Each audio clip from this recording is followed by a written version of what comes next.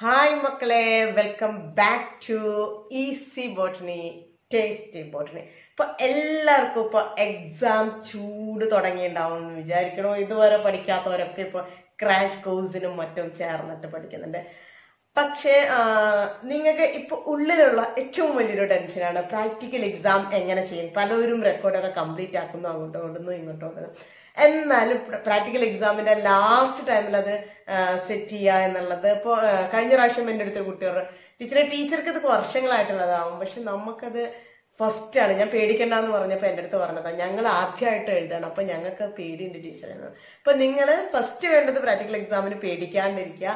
പിന്നെ വേറൊരു സംഭവം എന്താന്ന് വെച്ചാൽ, തിയറി എക്സാം നമ്മൾ ഒരുപാട് പഠിച്ചാലാണ് ബോട്ടണിക്ക് 30 മാർക്ക് കിട്ടുന്നത്. പക്ഷെ പ്രാക്ടിക്കൽ എക്സാമിന് നമുക്ക് ഒന്ന് ശ്രദ്ധിച്ചു കഴിഞ്ഞാൽ ഈ 20 മാർക്ക് സ്കോർ ചെയ്യാൻ വളരെ ഈസിയാണ്.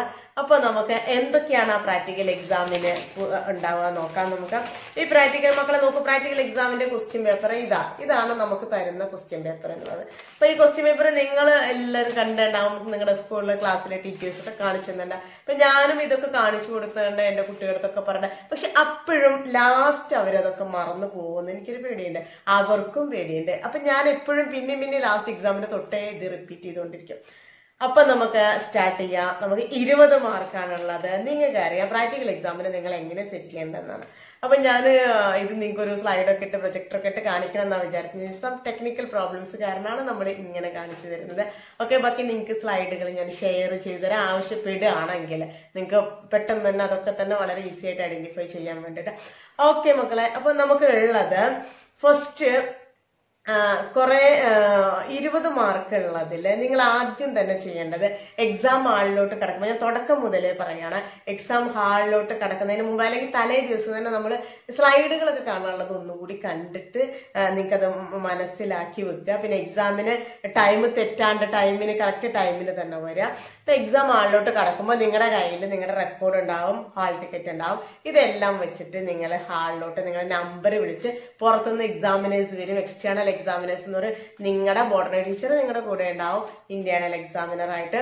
അപ്പോ നമ്മൾ എന്താ ചെയ്യേണ്ടത് വെച്ചാൽ, ലാബിൽ കയറുമ്പോൾ ഈ റെക്കോർഡ് അവരെ ഏൽപ്പിച്ച് നമ്മൾ നല്ല കുട്ടികളായിട്ട്, നമ്മുടെ കയ്യിൽ എപ്പോഴും അത്യാവശ്യത്തിന് ഉള്ള പിന്നെ നമ്മുടെ ബ്ലേഡ്, നല്ല മൂർച്ചയുള്ള ബ്ലേഡ് ഇടുക. പൊട്ടിച്ചിട്ട് ഇങ്ങനെ ഓരോ കഷ്ണങ്ങൾ എടുത്തല്ലേ, അത് പറ്റില്ലേ, നല്ല മൂർച്ചയുള്ള ബ്ലേഡ് എടുക്കുക. അതേപോലെ തന്നെ ഒരു പിന്നെ ചെറിയൊരു തുണീന്റെ കഷ്ണം എടുക്കുക തുടക്കാൻ വേണ്ടിയിട്ട്.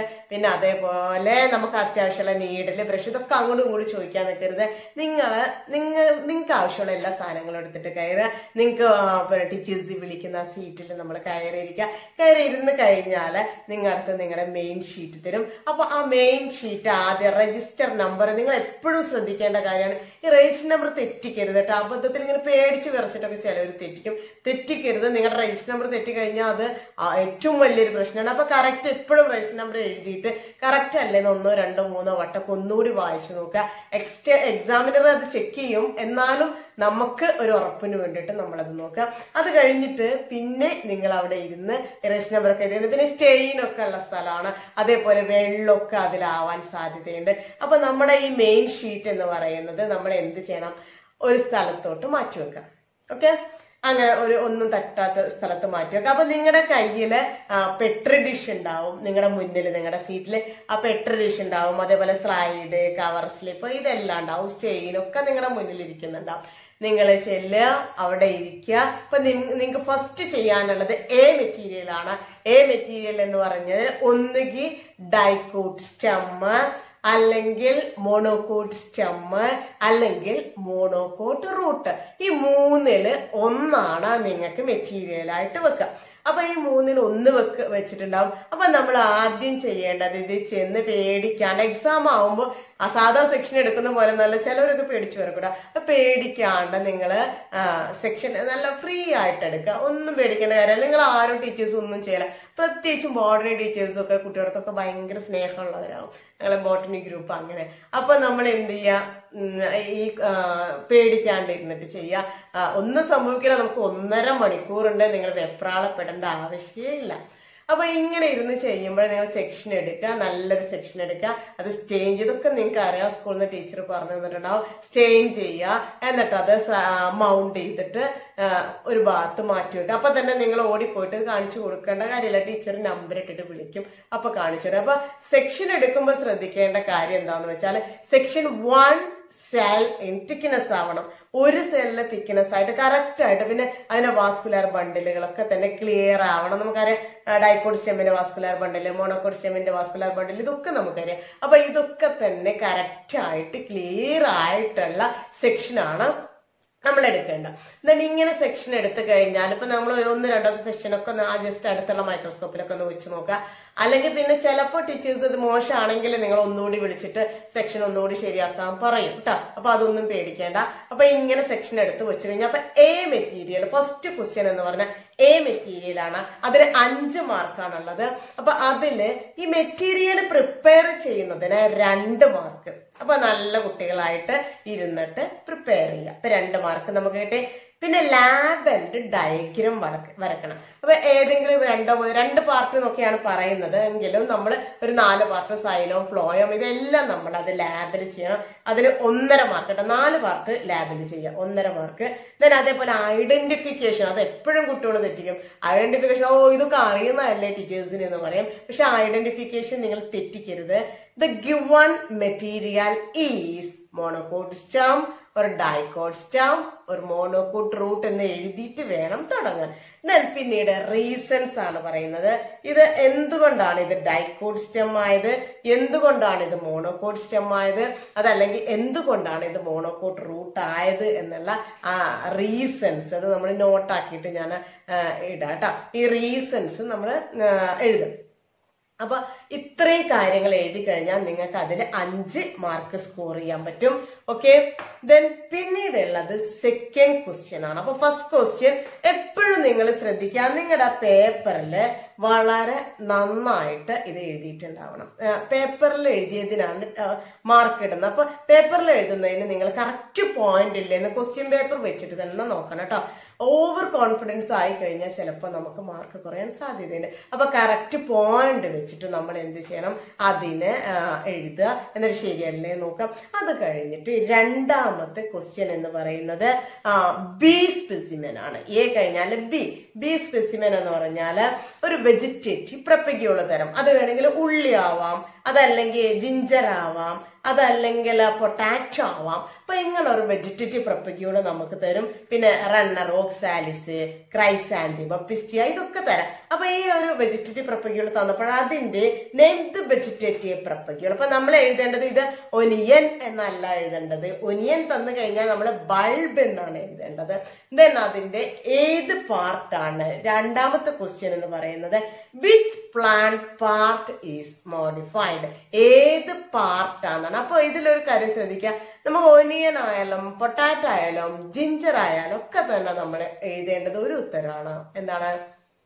Underground stem modification. Okay, then അതേപോലെ തന്നെ റണ്ണർ ആവട്ടെ, ക്രൈസാന്തിമം, സക്കർ, അതേപോലെ പിസ്റ്റിയ, അത് സാധാരണ വെക്കാറില്ല, എന്നാലും ചിലപ്പോഴൊക്കെ വെക്കാറുണ്ട്. ചില സമയത്ത് അത് അവൈലബിൾ ആവാത്തതുകൊണ്ട് വെക്കാൻ സാധ്യത ഏറ്റവും കൂടുതൽ ഈ 3 എണ്ണമാണ് കേട്ടോ. പൊട്ടാറ്റോ, ജിഞ്ചർ, ദെൻ അതേപോലെ തന്നെ ഒനിയൻ. അപ്പൊ ഈ 3 എണ്ണമാണ്. അപ്പൊ നമ്മൾ അതാണെങ്കിൽ അതിന് പകരം മാറ്റിയിട്ട് സബ് ഏരിയൽ സ്റ്റെം മോഡിഫിക്കേഷൻ എന്ന് എഴുതിയാൽ മതി. പിന്നീട് ഉള്ളത് മൂന്നാമത്തെ ക്വസ്റ്റ്യൻ എന്ന് പറയുന്നത് നമ്മൾ ഇവിടെ ഇരുന്നിട്ട് ഇങ്ങനെ ചെയ്യുമ്പോൾ നിങ്ങൾ അതിനെ കുറിച്ചിട്ട് ചെയ്യുമ്പോൾ ഇങ്ങനെ ബേജാറാവണ്ടട്ടോ, എന്റെ നമ്പർ വരും, ഇങ്ങനൊന്നും ബേജാറാവേണ്ട കാര്യമില്ല. നിങ്ങളെ സ്പോട്ട് ആൻഡ് സൈറ്റ് ആണ്, നിങ്ങളെ വിളിക്കും. ഇതില് CDE 3 സാധനങ്ങള്, ഒന്ന് C മെറ്റീരിയല്, 2 D മെറ്റീരിയല്, പിന്നീട് E മെറ്റീരിയല്. ഈ 3 എണ്ണത്തിലും നിങ്ങളെ വിളിക്കും. എന്നിട്ട് അതിൽ നിന്ന് നിങ്ങൾ അപ്പൊ ഓരോരുത്തരെ നമ്പർ വിളിക്കും. ഈ മെയിൻ ഷീറ്റ് എടുത്തിട്ടല്ല പോകേണ്ടത്, അവിടെ നിന്ന് നിങ്ങൾക്ക് ഒരു അഡീഷണൽ ഷീറ്റ് തരും. ആ ഷീറ്റിൽ നിങ്ങളുടെ രജിസ്റ്റർ നമ്പർ നിങ്ങൾ എഴുതുക, അല്ലെങ്കിൽ ഒന്ന് ടീച്ചേഴ്സ് എഴുതിയിട്ട് അവിടെ വെച്ചിട്ടുണ്ടാവും. അപ്പൊ നമ്മൾ അത് പോയി എഴുതുക, ജസ്റ്റ് അതിനൊന്ന് ഐഡന്റിഫൈ ചെയ്യാം. ഇപ്പൊ CDEയില് നമുക്ക് വെക്കുന്നത്, സിയില് മൈക്രോസ്കോപ്പിക് ആയിട്ട് വെക്കാം, മാക്രോസ്കോപ്പിക് ആയിട്ട് വെക്കാം. സി മൈക്രോസ്കോപ്പിക് ആണെങ്കിൽ സി എന്ന് പറഞ്ഞ സ്ഥലത്ത് മൈക്രോസ്കോപ്പിലാണ് മെറ്റീരിയൽ ഇരിക്കുന്നതെങ്കിൽ സി എന്ന് പറഞ്ഞിങ്ങനെ ലേബൽ ചെയ്ത് വെച്ചെടുത്ത് ഒന്നുകിൽ അത് ഓസിലറ്റോറി ആവാം, അല്ലെങ്കിൽ Rhizopus, then spirogyra, MOS protonema, fern prothallus, ഇതിൽ ഏതെങ്കിലും ഒന്ന് ആവാം. ഈ ദെൻ അതേപോലെ തന്നെ ഇനി മാക്രോസ്കോപ്പിക് ആണെന്ന് വിചാരിക്കുക. മാക്രോസ്കോപ്പിക് ആണെങ്കിൽ അതിൽ നമുക്ക് അഗാരിക്കസ് ഉണ്ടാവാം, സർഗാസ് ഉണ്ടാവാം, ഫിനാരിയ വിത്ത് ഗ്യാമറ്റോഫൈറ്റ് ഉണ്ടാവാം, സ്പോറോഫൈറ്റ് ഉണ്ടാവാം, നെഫ്രോലെപ്പിസ് sporophyte, Pinus mail cone, Pinus female. അതായത് സി കുപ്പിയിലാണ് ഇരിക്കുന്ന വെച്ചാല് ഇത്രയും സാധനങ്ങളാണ് നമുക്ക് ഉണ്ടാവുക. പക്ഷെ ഇതെല്ലാം കൂടി നിങ്ങൾക്ക് വെക്കില്ല. നിങ്ങള് സ്കൂളിലെ ടീച്ചേഴ്സ് ഏതെങ്കിലും 3 മൈക്രോസ്കോപ്പിക്കും ഇതില് ഏതെങ്കിലും 3 മാക്രോസ്കോപ്പിക്കും, അതായത് കുപ്പിയിലുള്ളത് നിങ്ങൾക്ക് കാണിച്ചു തരും. ഓക്കെ, അപ്പൊ ഈ 3 എണ്ണത്തില് ഇപ്പൊ ഞാന് നമ്മുടെ സ്കൂളിൽ എന്റെ കുട്ടികൾക്ക് വേണ്ടിയിട്ട് ഓസിലറ്റോറിയ സ്ലൈഡ് ആണെങ്കിൽ സ്ലൈഡ് ആണെങ്കിൽ ഞാൻ അവർക്ക് വെക്കുന്നത് ഓസിലറ്റോറിയ, റൈസോപ്പസ് അല്ല അവർക്ക് വെക്കുന്നത് ഒന്നുകിൽ spirogyra, then Rhizopus, fern prothallus. ഈ 3 സാധനങ്ങളാണ് ഞാൻ അവർക്ക് വെക്കുന്നത്. Rhizopus, spirogyra, fern prothallus. അപ്പൊ അതിന്റെയൊക്കെ നോട്ട്സിൽ നമ്മൾ പാസ് ചെയ്യാം കേട്ടോ. ദെൻ അത് കഴിഞ്ഞിട്ട് അത് മാക്രോസ്കോപ്പിക് ആണെങ്കിൽ കുപ്പിയിലാണെങ്കിൽ ഞാൻ വെക്കുന്നത് ഞങ്ങളുടെ കുട്ടികൾക്ക് 3 എണ്ണം. ഒന്ന് Pinus mail cone, Pinus female cone, പിന്നീട് സർഗാസം. ഈ 3 എണ്ണമാണ് നമ്മൾ കുപ്പിയിലാണെങ്കിൽ വെക്കുന്നത്. അപ്പൊ സി നിങ്ങൾക്ക് മനസ്സിലായിണ്ടാവും എന്താണ് ഏതൊക്കെയാ. മൈക്രോസ്കോപ്പിക് ആവാം, മാക്രോസ്കോപ്പിക് ആവാം. സിന്റെ സ്ഥാനത്ത് മൈക്രോസ്കോപ്പിലാണ് ഇരിക്കുന്നത് വെച്ചാല് നിങ്ങളെ ടീച്ചർ സി എന്ന് പറഞ്ഞ് കാണിച്ചു തന്ന 3 സ്ലൈഡുകളില് ഏതെങ്കിലും ഒന്നാവും. അവിടെ പോയിട്ട് സെൽ ഡിവിഷന്റെ സ്റ്റേജ് ഒന്നും എഴുതി വെക്കരുത്, സാധാരണ കുട്ടികൾ കാണിക്കാറുണ്ട്, അബദ്ധം.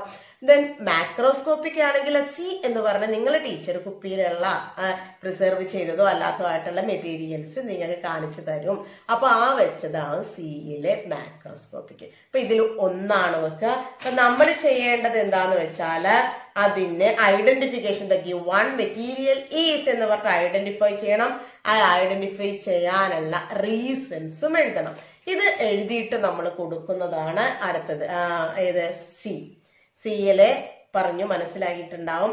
ദെൻ ഡി ഇതിന്റെ അടുത്ത് തന്നെ ഒരു ഫോട്ടോഗ്രാഫ് ഉണ്ടാവും. ഫോട്ടോഗ്രാഫ് എന്ന് പറഞ്ഞാല് ഒന്നുകിൽ ബയോടെക്നോളജിയിലെ Dicot, അതല്ലെങ്കിൽ ബയോറിയാക്ടർ, അതല്ലെങ്കിൽ ക്ലോണിക് വെക്ടർ. ഈ 3ന്റെ ചിത്രങ്ങൾ ഡിയിലിരിക്കും. അതിനെ നമ്മൾ ഐഡന്റിഫൈ ചെയ്യുക, അതേപോലെ റീസൺസ് എഴുതാം. ഓക്കെ, സിയും ഡിയും കഴിഞ്ഞു. ദെൻ ഈ നിങ്ങൾ കുറച്ച് ശ്രദ്ധിക്കേണ്ട കാര്യമാണ്. ഈ മൈക്രോസ്കോപ്പിലാണ് ഇരിക്കുക, അതായത് സെൽ ഡിവിഷന്റെ ഒരു സ്റ്റേജ് ആണ് ഈ എന്ന് പറയുന്നത്. അത് ഒന്നുകിൽ മെറ്റാഫേസ് ആവാം, അല്ലെങ്കിൽ അനാഫേസ് ആവാം. ഈ 2 സ്റ്റേജുകളാണ് സാധാരണ വെക്കാറുള്ളത്. അപ്പൊ നിങ്ങൾ ചെയ്യേണ്ട വെച്ചാൽ അവിടെ ഒരു പോയിന്റർ ഐ പീസ് ഉണ്ട്.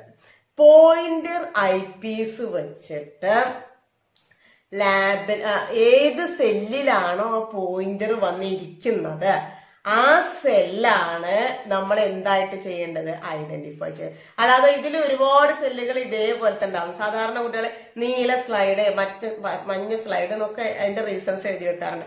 നമ്മൾ ചെയ്യേണ്ടത് ഏതാണോ ആ ക്രോമസോം. നമുക്കറിയാം അനാഫേസ് ആണ് വെച്ചാൽ ക്രോമസോംസ് മൂവ് ടുവേർഡ്സ് പോൾസിലോട്ട് നിൽക്കുന്നുണ്ട്. വളരെ ക്ലിയർ ആയിട്ട് അത് കാണാൻ പറ്റും.